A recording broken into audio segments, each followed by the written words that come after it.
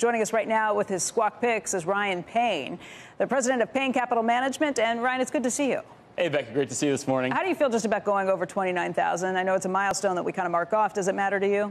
I mean, it's just a number, and I think that I was so bullish last year that I've kind of expected things to go up a lot higher than most people probably did last year. So I guess it's expected for me, and I think the Dow's going to go even higher this year.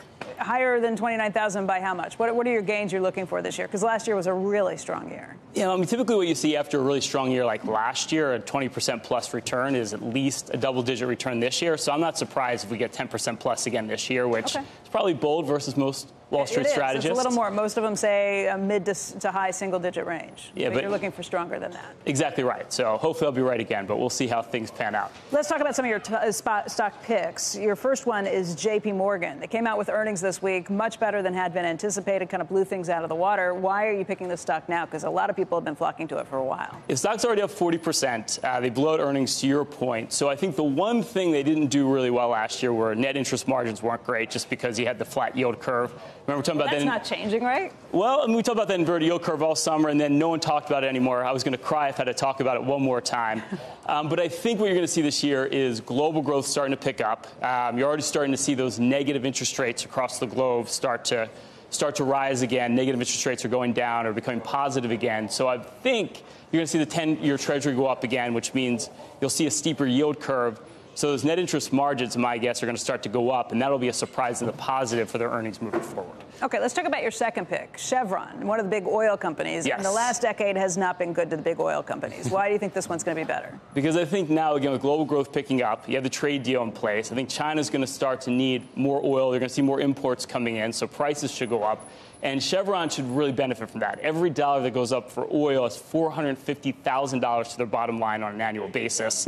They're lean and mean. They brought their costs down by like $20 billion over the last 5 years, so they're well positioned for higher oil prices just because they've kept their costs so low. How does that match up to, let's say, an ExxonMobil? I mean, I like Exxon as well, but I do like the fact that they've really kept the cost control in place over at Chevron. And I like that dividend, too. It's at 4%. They've actually increased their dividend for 32 years in a row. And from a cash flow perspective, they're funding all their dividends and stock buybacks all with cash flow, not from debt. So for all those reasons, I like Chevron a little bit better, and lower PE. Larry Fink from BlackRock out this week talking about sustainability and how he's going to be looking as an investor for sustainability. Does that hurt a company like Chevron? I think they can all probably be doing better in that aspect, and I think they're all trying to make positive steps forward in that, so that's going to be a headwind. But I think the bottom line is, look, we're energy dependent across the globe. Energy prices are probably going to go up because demand's going up, and these stocks have been beaten up so much, or been sideways at least, I think you have to buy them right now and take advantage of the low multiples before oil prices go higher. Okay, let's look at Caterpillar. That's your third pick. And I like that you have three big, well-known stocks that you're actually saying to buy, because a lot of people have said, look, stay away from the ones that have done well or stay away from the big-name ones. You got to find other places.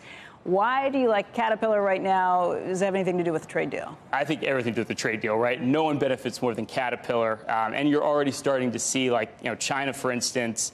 We probably have seen a trough last year with manufacturing slowing down. It's starting to pick up. Their demand for everything, every demand that China has is great for manufacturing around the world. Everyone benefits from that. If you look at industrial metals, they're going up. Mining is a big part of their business.